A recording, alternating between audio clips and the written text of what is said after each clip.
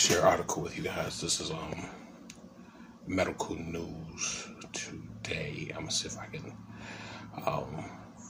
put the link in the in this right here so you can see it. But it's a researchers investigated when the body starts exerting more energy to keep itself cool at high temperatures. They found that the upper temperature lies in between 140 degrees and 122 degrees when the human body stops functioning optimally. It's the human body. See, we're not human. Okay, that's number one. We're not human, and you have brothers and sisters who live in different parts of this realm where the temperatures usually are at 104, 105 degrees. Just like Void Walker did that one video and said, you know, the temperature got up to 160 degrees, but the original beings didn't die. It was like over 100,000 Saxons that died. Okay, further studies are needed to understand how this happens and offer insights as heat waves and usual warm temperatures continue to impact regions across the globe. The human body may lose the ability to get rid of excessive heat and stop functioning optimally when outside of the temperatures beyond 104 degrees Fahrenheit or 40 degrees Celsius. Okay, according to a research in the University of Roehampton in England, the thermalized zone is a range of temperatures in which the body doesn't have to increase its metabolic rate or exert more energy to maintain the ideal core temperature of 37 degrees Celsius or 98.6 degrees Fahrenheit. All right, so 98.6, 98.7. I mean, think about it. The humans, their bodies are really not at 98.7. Their bodies are at a much lower temperature than we as the original beings. All right, and sometimes you can shake their hands and you can feel how cool their hands really are, even when they're in hot temperatures. Studies show that the zone's lower limit is 28 degrees Celsius or 82.4 degrees. Below this, the body expends more energy to maintain its ideal temperature, which this is their temperature, 82.4 degrees. All right, our temperature for our bodies is literally, 98.7 and above. All right, because sometimes they say, well, you're having a fever. We're like, okay, let's get the temperature down to 98.7. All right, but our bodies maintain different temperatures, but sometimes it's within the 100 degree range. These humans, which are Saxons and Orientals, their body temperatures, they're usually lower. Their usual regular temperature is 82.4 degrees. One of the key ways is it does shivering when the muscle groups involuntarily contract or produce heat. At higher temperature, the body uses other mechanisms to cool down, such as sweating, which is the vasodilation of blood vessels in the skin serves to increase heat loss. Okay, as you notice, we as the original beings, we really don't sweat anymore, especially at high temperatures. We don't sweat anymore. However, while the thermal neutral zone's lower range has been established as upper limit, still uncertain. One study suggests that the upper limit may stand around 32 degrees Celsius or 89.6 degrees Fahrenheit, which is still within the 82 degree range, as this is when humans start to sweat. Another study, however, noted that the metabolic rate starts to increase at 40 degrees Celsius, which is 100 degrees Fahrenheit. Further studying the upper limit of the thermal neutral zone could inform policies on working conditions, sport, medication, and international travel. As a follow-up of a 2021 investigation, researchers conducted a second set of experiments to investigate the upper limit of the thermal neutral zone. They found that the thermal neutral zone upper limit lies between 104 degrees Fahrenheit, which is 40 degrees Celsius, and 50 degrees Celsius, which is 122 degrees Fahrenheit. The findings appear to shed more precise light upon the body's response to sustained heat and humidity, upon both the nature and the mechanisms of enhanced metabolic rate also arise in response to such conditions. Dr. J. West Olm, a bioinformatics science resource analyst and biomedical data specialist at the National Institutes of Health, not involved in the study, told Medical News Today. Okay, so researchers presented the new findings in the annual conference, Society for Experimental Biology in Edinburgh, Scotland. Okay. For the study, researchers recruited 13 healthy volunteers between the age of 23 and 58 years old. Seven of the participants were female. Why they use the number 13? Each participant was exposed to 5 temperature conditions for an hour while resting. The conditions included 28 degrees Celsius, 82.4 Fahrenheit, and 50% relative air humidity, 140 degrees Celsius, at 25% relative air humidity, that's 104 degrees Fahrenheit, at 25% relative air humidity, 104 degrees at 50% relative air humidity, 122 at 25% relative air humidity, and 122 degrees at 50% relative air humidity. Throughout each condition, the baseline of the researchers recorded several metrics, including core and skin temperatures, blood temperatures, sweating rate, heart rate, breathing rate, the volume of air inhaled and exhaled per minute, movement levels. Ultimately, the researchers found that the participants' the metabolic rate increased by 35% when exposed to 104 degrees Celsius. 104 degrees Fahrenheit, which is 4 degrees Celsius, and 25% relative air humidity.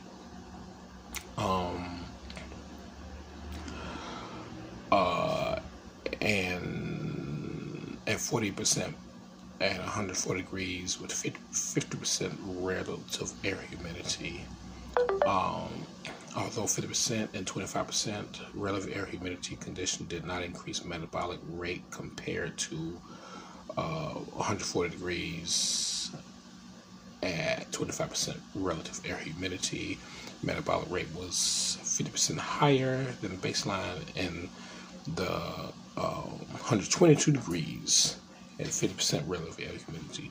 The increased metabolic rate at 40% relative air humidity, 40% Celsius, which is 104 degrees Fahrenheit, condition was not accompanied at the increased core temperature. However, participants in the 122 degrees, 50% relative air humidity conditions experienced a rising core temperature of 1 degree Celsius or 1.8 degrees Fahrenheit. The researchers noted that these findings suggested the body is able to dissipate heat at 104 degrees Fahrenheit, but not at 122 degrees Fahrenheit.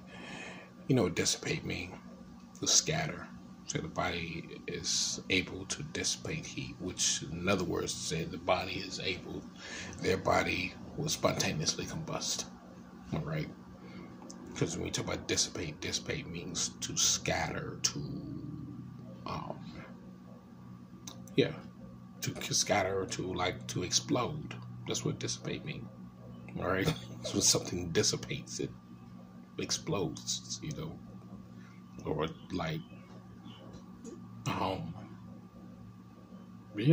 that's what it means. Scatters. So basically their bodies would spontaneously combust at 140 degrees Fahrenheit, but not at 122 degrees Fahrenheit, which means they're at 122 degrees Fahrenheit. What happens? They don't want to talk about it. They don't want to. I read this thing, and they didn't want to talk about what happens to their bodies at 122 degrees Fahrenheit, which more than likely means that their body literally would just fuse, just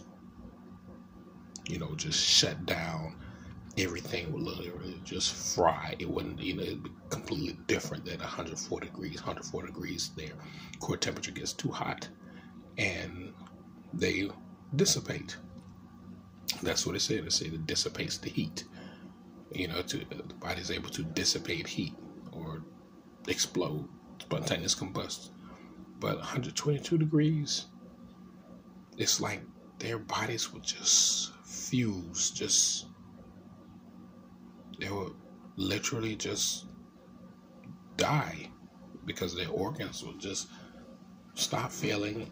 Everything would just shut down and they would just die. They wouldn't dissipate. They would just die. They basically, that's too hot for a human body. Okay. In the study, there was some evidence that resting metabolic rate was higher at higher humidities, even at the same temperature. It seems like humidity also plays a large role in the metabolic rate. The researchers further noted that 50 degrees Celsius, which is 120 degrees Fahrenheit, at 50% relative air humidity conditions sweated 74% more and experienced a 64% increase in heart rate compared to baseline 64% increase in heart rate. That means their bodies are shutting down. Basically, they're going to have a heart attack. I mean, that's what they said. They don't want to say it. Further noted that compared baseline participants at 140 degrees Fahrenheit, 122 degrees Fahrenheit, which is 50% Celsius, have 50% relative air humidity. The group experienced increased myocardial workload, meaning their hearts required more oxygen to maintain optimal function. Moreover, their breathing rate increased by 23%. The amount of air they could inhale and exhale per minute increased by 78%. The researchers noticed that drinking water in each conditions did not cool the body. All right, so we're looking. They actually did a study on their own people. They picked 13 of their people, 7 females and 6 males, to do this study. All right, people living in warm climates tend to